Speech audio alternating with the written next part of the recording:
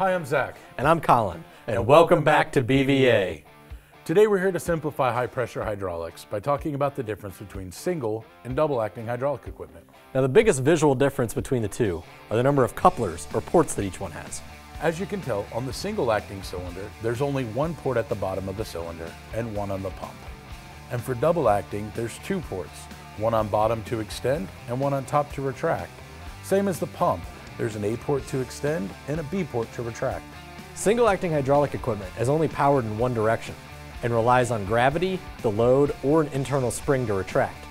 Single-acting hydraulic equipment is ideal for applications that do not require timely repetitive processes or a controlled retraction. Double-acting hydraulic equipment is powered in both directions and is ideal for pushing and pulling applications or when you need quick and precise retraction, like repetitive manufacturing processes or lowering your load. BVA double-acting cylinders are equipped with a pressure relief valve to help prevent overpressurization on the return port side of the cylinder. Now let's see both of these in action. Don't forget your safety glasses and to open your vent screw.